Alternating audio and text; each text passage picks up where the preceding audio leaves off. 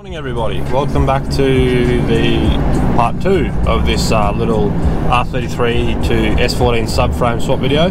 So this morning I'm going to be going to Fulcrum and picking up the subframe, so I'm really quite keen to see how it looks. Obviously I've seen what it looks like after I picked it up from the powder coaters, but obviously you guys will be able to see it now too. It really looks quite crisp. I wasn't expecting the colour to come out the way it did, but obviously with all new black arms and whatnot, not new black arms, but you know, I gave them a little spray with some just a bit of paint, so they looked nicer than what they did. So I am just kind of wasting time at 7:30 now. Fulcrum opens at 8. I've got to go to J-Car, pick up some other stuff for another video I'd like to do this week. So yeah, I've got the Nismo bushes pushed in. I still need to get the diff bushes pushed in as well. I kind of forgot about that. That was just kind of, you know, on the back burner. And I also fucked up 3 of the Nismo bushes when I was trying to redo the knuckles. So yeah, the GK-Tech tool I bought is good for taking out the factory bushes and then refitting GK-Tech bushes, but no, not very good for Nismo bushes. So that was $80 worth of bushes that I kind of cooked. So I'm waiting for DHL to deliver 3 new ones today. So as soon as those 3 new ones arrive, I'll take the knuckle back down to Fulcrum. I'll get them to press the bushes in, and then I can complete the other side of the car. So other than that, we will go and get this subframe, and I'll pick the camera up very shortly. Cool. So without further ado, here is my refreshed S14 subframe. So yes, I got it painted obviously bright blue. It didn't come out as you know, the color I expected, but I think that looks great from just a standard black rusted old shitty looking subframe. I think that looks crisp. So genuine Nismo bushes all round. In the back there you can see there is the hub, and I got brand new bearings as well, because I found out that when the bearings were still sitting in the hub there, or sorry, the knuckle, they were quite flogged out, like they had a bit of movement. I thought, you know, while they're out, I'll just replace them. It's easier just to do stuff while it's apart, and you may as well just bite the bullet. So now I've got to get my diff done, which is sitting up there on my bench. Here are obviously my rear load control arms, all 4 new Nismo bushes, brand new ball joints, and then the knuckles as well. So Nismo, all been refreshed. I gave it a quick hit with just some black paint. One thing I didn't spray up was like the CVs, but I might have to go and get some black paint and give them a quick clean up, and give them a spray of black too, just so they look nice. Alright, so after a little bit of stuff on about, I got me a little tap and die set out, which is just there. And I obviously started to go through tapping all my holes. Obviously this is where the sway bar goes. There's one for like the handbrake cable and stuff like that, which is there. Oh, actually no, sorry, that's an exhaust one I think, and the handbrake cables are just there. And I noticed that when I went to put the bolts in for the diff here, this one's mint.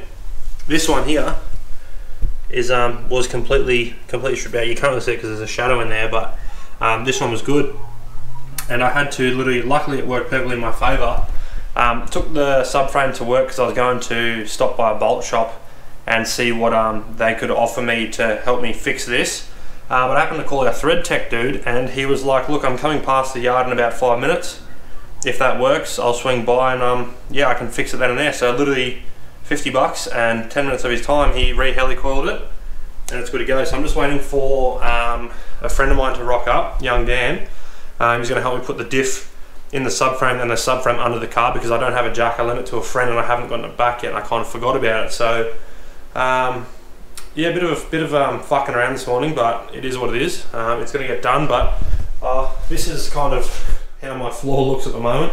So new wheel bearings on each of the hubs. I got the bushes pressed in, so all Nismo bushes now in the knuckles. CVs are still ugly colour. I forgot to get paint, but that's okay.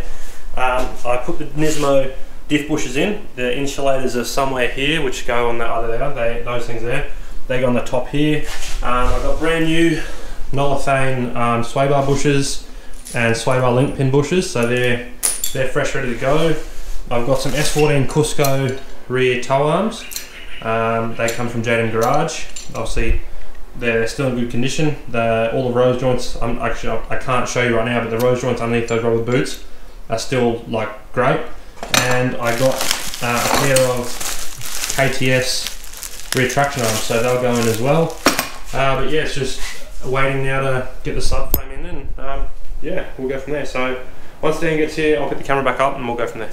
So after some manhandling and lifting in, the subframe is in, and that looks awesome. So it was a bit of a mission trying to do it without a jack, because as I said, my friend Nick's got a jack, but honestly that looks so good. Didn't expect it to look that good actually.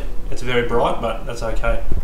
That's what I wanted. So now I'll get stuck into putting my lower control arms and stuff back in, and yeah, so let's do that. Okay, so I've got one of these arms in. I had to literally go back to fulcrum and get him to kind of push that little pin that's in there back through a bit further, because I couldn't actually get him in. And I've also had to smack the tabs out a bit to kind of get them to go, but obviously they're in now. But I'm going to finish today's video, or this part of the video here, because it's about 4:30. I've got to go pick one of my children up. So yeah, I will put the camera down for today, and yeah, pick it back up tomorrow. So I'll see you then. Good morning everybody, welcome back to obviously just the second day of getting this rear subframe in the back of the car. So yesterday I finished with getting the LCAs in. Obviously, as I said yesterday, I had to bash them in to get them in, but that's okay. A bit of hammering is fine, it's okay, it went in. So today I plan on getting the actual whole thing back together and on the ground, because it's got a long on Friday. So without any further ado, let's get stuck in. Don't know how I'm going to start all this, because obviously I pulled it out in separate ways. Like I literally had the CVs in the hubs. Do I put the CVs back in the hubs and put the whole thing back up and in, or do I put the CVs in first and then slide the hubs up to that? I don't know. I'll work that one out, and yeah, we'll go from there.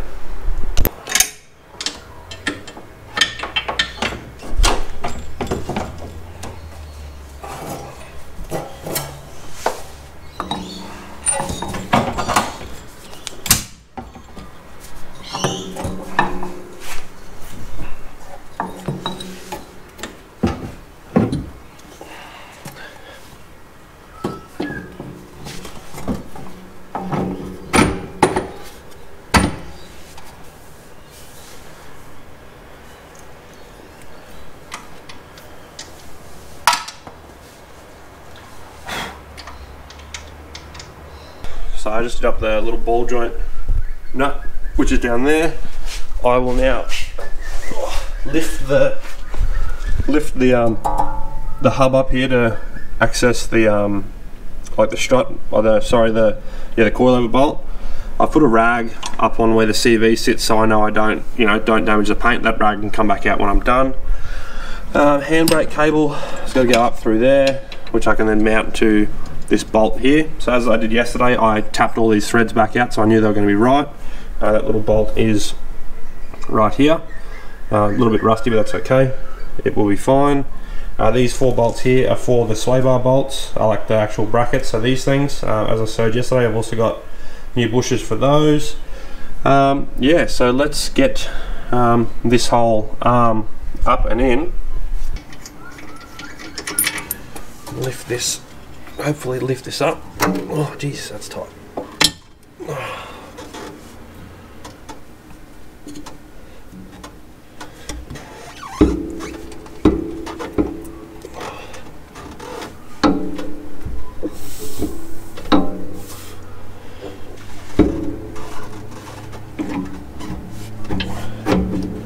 Like that.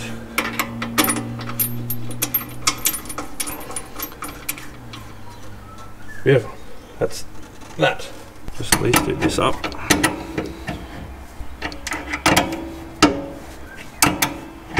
I'll do it all up probably with a spanner eventually, but for now I just wanted to get this up there like that.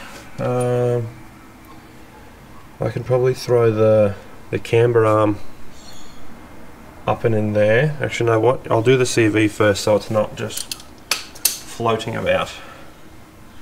I think that sounds great. Okay, so I've got the rear hub on, the rear camber arm in, the bottom of the coilover onto the knuckle, I've got the rear ball joint on and the nut done up with the split pin in it. CV shaft is done, like it's not in, but I put the bolts in it. I need to obviously get the other side on, and then I can, or at least just use the handbrake. So if I put the, actually no, handbrake's not going to work, flag that. Obviously I need to be able to put it in gear, and then I should be able to literally do them all up, but I'll do them up right at the end when I'm done.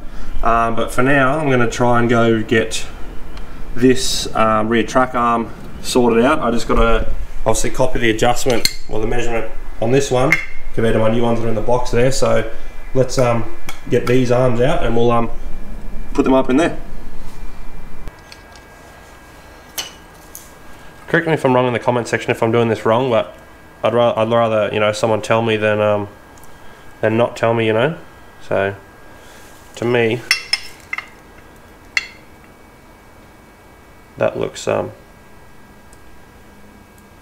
pretty close, maybe a little bit further out.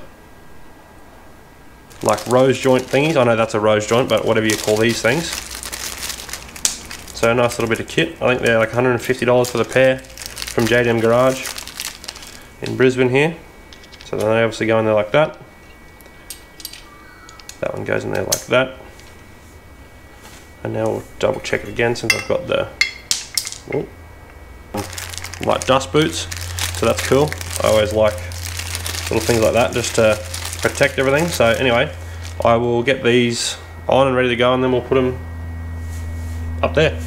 Right, so rear arms are in. I literally had to like try and fight this arm with like a screwdriver and try and pull the knuckle over as I got the bolts in. But anyway, rear track arms in, rear camber arms in. I've obviously just got to do up all the bolts. I've adjusted that so it's the same as those there. So I do these bolts up here and then try and work out some camber adjustment. Obviously because I couldn't mark them when I pulled them out. I should have taken a photo of where they were, but that is what it is. So there's just the rear track arms to go. I think they're traction arms, I think. Correct me if I'm wrong. And then same again on this side. This side was actually a lot easier. Obviously when you do these, you kind of got to like bend these out the way, but like they're easy. There you go, easy enough to pull up. So yeah, rear track arms are in, rear camber arms are in. Once again, got to do the bolts up. I've got new brake pads for the back because I had the rotors machined, so they're ready to go. Just got to put the CV in the back. I've also got to take the tail shaft bolts out I already put in it, so I can actually spin them around. And then yeah, it's like just little shit like sway bar and stuff like that. But this is probably going to take me about an hour. So you know, an hour of my time has been pretty well spent, I'd say. So this should be on the ground, say hopefully by the end of this episode. Then it's on to doing something else for another episode this week. So, but yeah, and here comes Rico.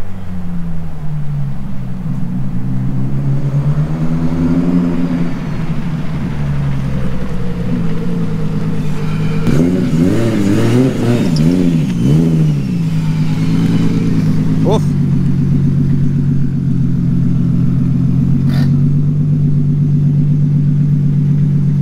Oh. Right. Alright. Go on, give her a little.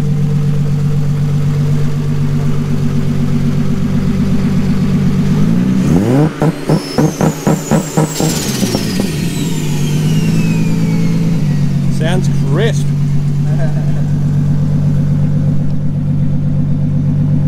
Okay, so we've Rico and I have got pretty much the arse end back together. Rico's just over there, just adjusting the rear traction arms because they don't quite fit in. I've put this side pretty much back together, all under here. So yeah, brakes are on. Had my rotors machined. Got brand new pads in there. Camber arms are done. All that stuff.